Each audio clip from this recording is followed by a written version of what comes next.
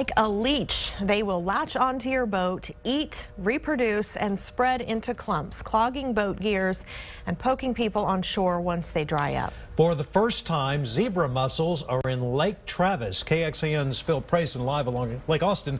He's there to explain what this means for our local lakes, the city operations along them, and the boaters who use them. Phil? Well, Robert and Shannon, this news is so important because Lake Travis is connected here to Lake Austin, and Lake Austin's connected to Lady Bird Lake down the way. It's all one system, and many of you will be out here for the 4th of July, and if you don't take precautions, you're going to spread them. We just don't want things to get out of control and find out that, oh, we could have done something about it earlier and we were too slow. People at Texas Parks and Wildlife tell me zebra mussel larvae have likely been here since May, but were just found last week. They will block pipes, make it very expensive for cleaning. They're originally from Eurasia, but they snuck onto boats and crossed the Atlantic Ocean and came to this country through the Great Lakes or through the Mississippi River. They showed up in Lake Texoma for the first time in 2009, and now they're here. Studies speculate it could cost $1 million to retrofit a hydroelectric dam to defend against the mussels, but the Lower Colorado River Authority isn't worried about that yet. We'd prefer not to have them, but at the same time, it's not the end of the world for us in Colorado River Basin. The intakes for the Highland Lake dams will likely be spared because of the deep water. Zebra mussels can't survive the low oxygen levels below 25 feet.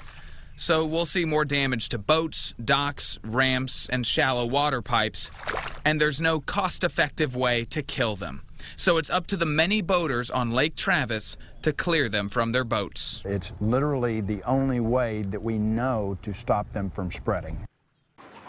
And I also reached out to Austin Water because their new treatment facility, Water Treatment Plant number 4, gets your water from Lake Travis. And a spokesperson there tells me they have not seen any zebra mussels yet. They have filters on the intake pumps. They clean those pumps and inspect them every year. The next inspection is this fall. If they do find them, they have a machine that stops them from latching onto the intake pipeline. So again, most of the damage and most of the cost will go to boaters. Live at Lake Austin, Phil Prayson, KXAN News. And as Phil mentioned, zebra mussels were first detected in Texas back in 2009. Back then, they were only in Lake Texoma, but they have spread quickly, unfortunately. Right now, 10 Texas lakes are considered infested with zebra mussels. That means the population is reproducing rapidly. 5 other lakes have multiple reports of people finding these zebra mussels. State lawmakers provided funding to help stop the spread of them. In 2013, the ledge approved more than $1 million to combat all invasive species in Texas. 2 years later, they raised that funding to more than $6 million. Texas Parks and Wildlife launched an awareness campaign, including pamphlets like this to give boaters tips on ways to stop the spread. The campaign pounds 3 points home: clean, drain, and dry. Boaters are supposed to clean their boats after leaving a lake. They also have to drain out all of the water and dry the boat off before heading to another lake. It's not just a suggestion, it is the law.